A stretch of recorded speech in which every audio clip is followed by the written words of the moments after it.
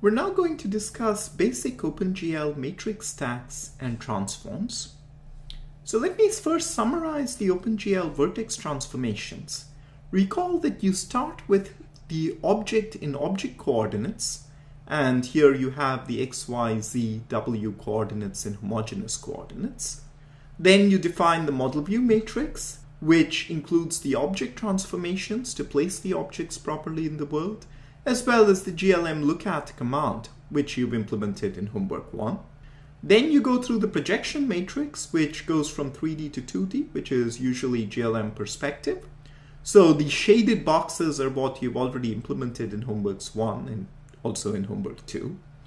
That gives you the I coordinates used for lighting, and then you go to the perspective divide or dehomogenization. This also, you have clip coordinates, and you can clip to the -1 to 1 range. Then you can do the perspective divide or dehomogenization. You get normalized device coordinates, and then you do a viewport transform so that it finally appears in the window. To do all of these transforms, of course, you need some kind of matrix operations. In particular, you need matrix stacks. And this is very important for hierarchically defined figures such as the human body. You might consider the face, the torso. So you might define the torso initially, you might translate and scale to place the face, the hands, the legs, so forth. In old OpenGL, matrix stacks were defined for you with things like GL push matrix, GL pop matrix, GL load, GL multiply the matrix. In fact, in the demo program that I've given out, which is my test 2, you use the old style stack.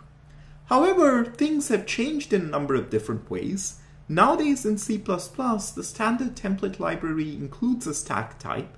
In fact, if you use the glm mat4 for matrices, you can just plug mat4 into a stack. And therefore, the current recommendation is to just use STL stacks which are managed yourself. And therefore, all of this model view matrix push pop is really deprecated. In homework 2, to understand the way the stack works, you should really manage it yourself. In the directions for homework 2, we explain a little bit about the STL library for stacks. You can, of course, also look this up online. It's very well documented.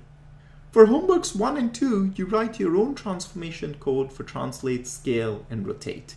Of course, in old-style OpenGL, commands are provided for these purposes like GL scale, GL rotate, GL translate, and there are equivalent GLM commands, but you are supposed to write it yourself in homework 1 and 2. Be careful of OpenGL conventions. In the old style, you write multiply the current matrix, and this leads to a difference in code where the last transformation in the code is actually the first one that's applied. And GLM operators largely follow this convention, but this is a bit different from the standard mathematical convention and leads to column versus row order, and so you have to be careful. GLU lookat and its instantiation as glm lookat is just like a matrix in any other type of matrix, and like any other transform, it affects the model view matrix. Therefore, you specify it after you've specified the transforms to the objects. So in code it comes first, in the actual operation it comes last. So why is all of this, the exact location of GLU lookat, not an issue for GLU perspective? Because GLU perspective affects the projection matrix stack, which usually doesn't have anything else in it, while GLU lookat affects the model view matrix that has camera positioning, but also has object motion. So let's talk about drawing the pillars. This is old style OpenGL. In new OpenGL, you would manage the stack yourself and use STL commands to pop and push. Look at the way in which this is written. This is a very powerful idiom in OpenGL. We first specify the matrix mode to be the model view matrix. Then we come to the first pillar. And notice this command between push and pop matrix. That's because anything you do within these doesn't affect what follows next. So it's very common that you keep whatever is in the stack at this point, which may be GLU lookat, which may be other object transformations. You push that on the stack, do your translation to draw your pillar, pop out. And so you have the transforms within this push-pop block.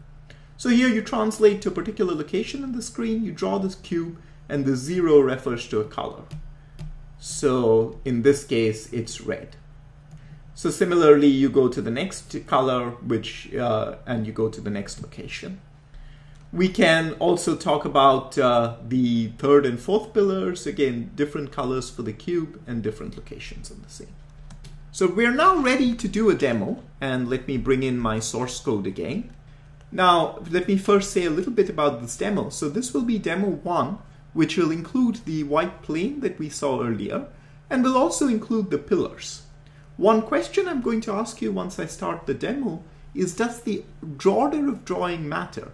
So what happens if I move the floor after the pillars in the code versus moving it before? So think about that while I set up this demo. So once again, I'm showing you my actual text editing environment and my compilation environment. And all I'm going to do is change this to 1.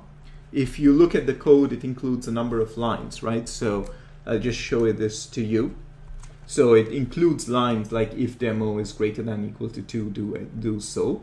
So if demo is greater than 0, then I actually draw my first, second, third, and fourth pillars, which is just the code that I just showed you on the slide.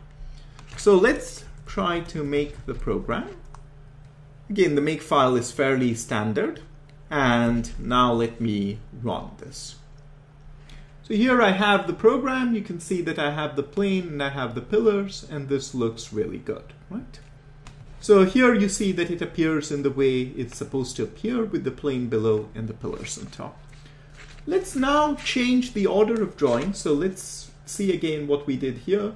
We drew the object floor, and then we drew the object for the pillars. So one thing we can do is come down. So here is, does the order of drawing matters? What happens if I draw off the ground after the pillars? And I'll change this to actually draw the floor here. So I haven't really changed anything. I'm still drawing the pillars. I'm still drawing the floor. Only thing is, I'm now drawing the floor after I draw the pillars. So think about whether that should lead to any change in the program output. And let me make the program again, and let me run it. So now notice what's going on. You see that the floor was drawn after the pillars, and therefore the pillars come first, and then the floor comes after them. Intuitively, it makes sense. It's just be drawing objects in the order in which I've specified them. However, that might not be the desired behavior that you want.